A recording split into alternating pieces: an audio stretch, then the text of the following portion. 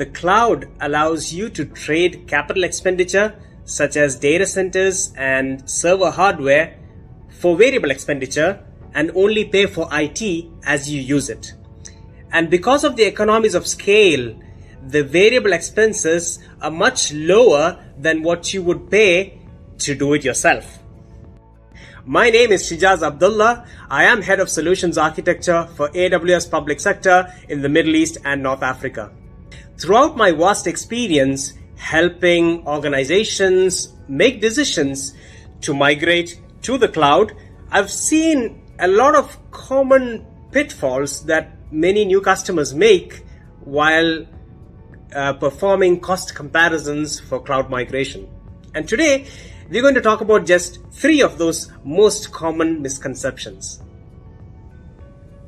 Misconception number 1. The cost of server hardware is not the same as the cost of EC2. Firstly, EC2 is a service with an SLA that provides secure, resizable compute capacity in the cloud. The hardware that you have on premises, on the other hand, is physical infrastructure that you need to install, configure, manage, secure, virtualize, and operate, and provide all the physical data center environments and everything that goes with it, including but not limited to cooling, power, fire protection, and physical security. So the cost of buying servers in your data center is not a like-for-like cost comparison with a secure managed service like Amazon EC2.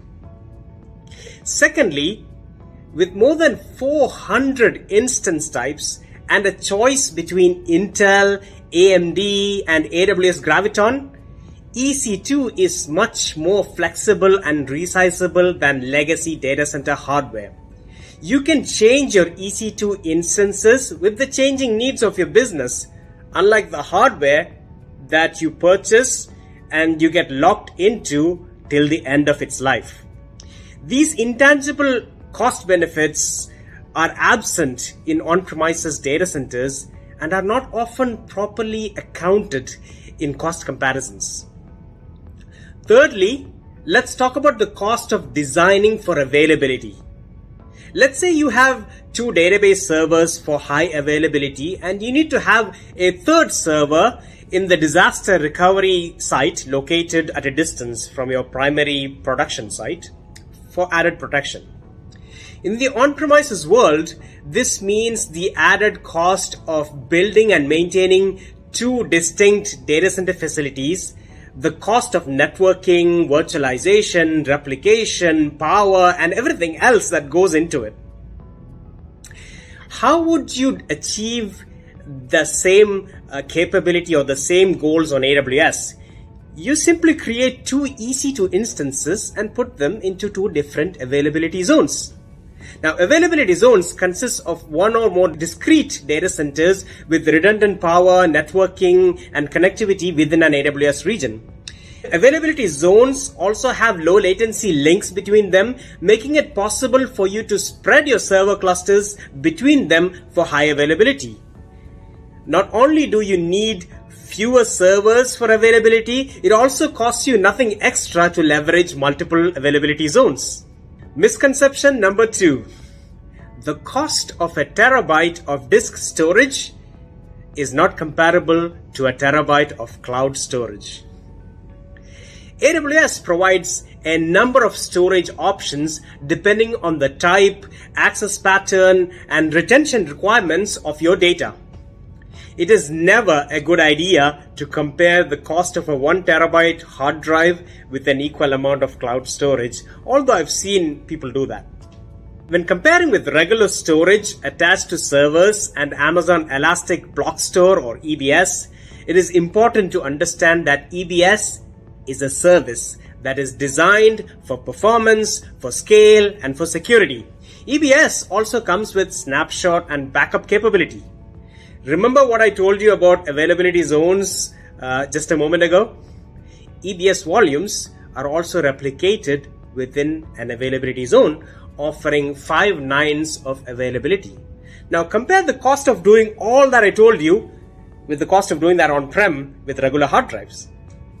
Lastly, EBS is not the only storage service available on AWS. Depending upon the nature of your data, you may choose to leverage Amazon S3, for example, which offers 11 nines of durability, or a number of other storage services like EFS, for example. I think by now you'll agree that comparing the cost of a hard drive with the cost of EBS or with any AWS storage for that matter would be anything but a fair comparison of cost.